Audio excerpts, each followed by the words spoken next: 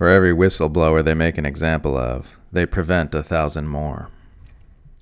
Whistleblower Daniel Hale has been sentenced to nearly 4 years in prison after pleading guilty to leaking secret government information about America's psychopathic civilian slaughtering drone assassination program.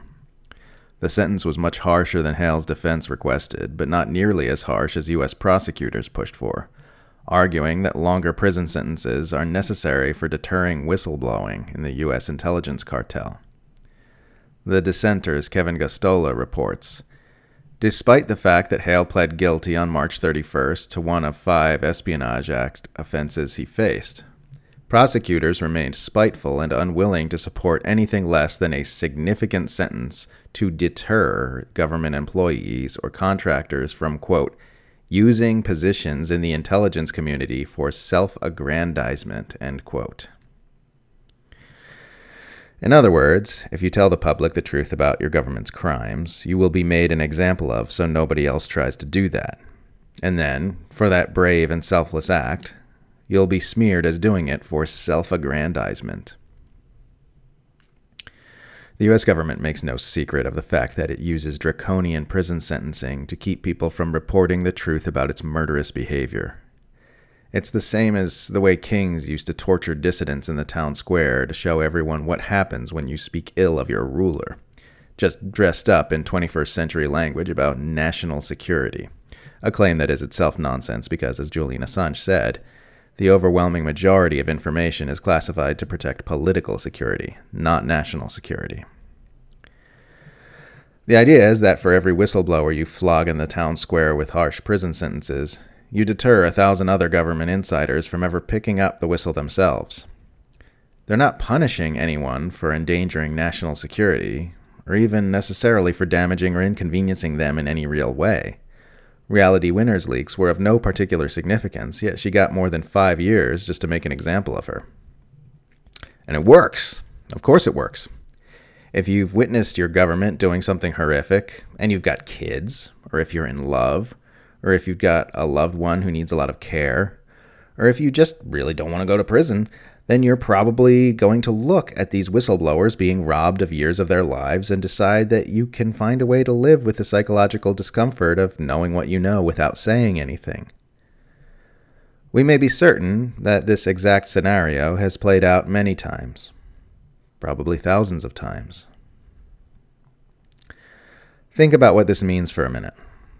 This means that what we know about malfeasance in so-called free democracies like the United States is necessarily just the tiny tip of the iceberg compared to what we do not know. Because for every bit of information that leaks out there are orders of magnitude more which remain secret. They remain secret because, like any gang member, government insiders know what happens to those who talk. So people have no idea what their government is really up to, yet they're expected to make informed decisions about who they want to vote for to run it, and about whether or not they consent to this government in the first place. Militaries understand that you need intelligence before you can act efficaciously. You need to be able to look before you leap and see and know what you're dealing with so you can take action which accords with your reality. Truth is hidden and obscured from us precisely for this reason, because knowledge is power, and they want all the power. That's what Julian Assange was going for when he founded WikiLeaks, a tool to help the people see and know what's going on in the world so we can act in an informed way. That is also why he's in prison. The amount of power one is given should have a directly inverse relationship with the amount of secrecy they are allowed to have. Power with secrecy is illegitimate. If you've got power over people, you don't get to keep secrets from them. The U.S. government imprisons journalists and whistleblowers for telling the truth about its murderous behavior. All U.S. government statements about authoritarianism in other nations are invalidated by its treatment of whistleblowers and journalists. They do evil things. They make it illegal to report those evil things to the public. They sentence anyone who does to draconian prison sentences to deter all other potential whistleblowers.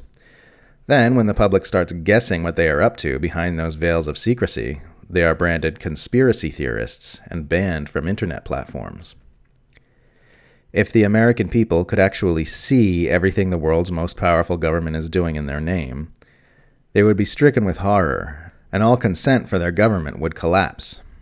The only reason the U.S. is able to hold together a globe-spanning undeclared empire using violence and terror is because it hides so much from public vision, uses mass media propaganda to form a false perception of what's going on, and then stigmatizes distrust and attempts to guess what it's up to behind the thick walls of opacity it has erected to obscure their vision.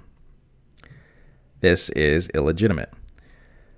The entire U.S. government is illegitimate, and so is every other government that's aligned with it and engaged in similar practices, like Australia and the United Kingdom. We should unlearn all the tolerance for these systems of rule which this giant global power structure has indoctrinated into us.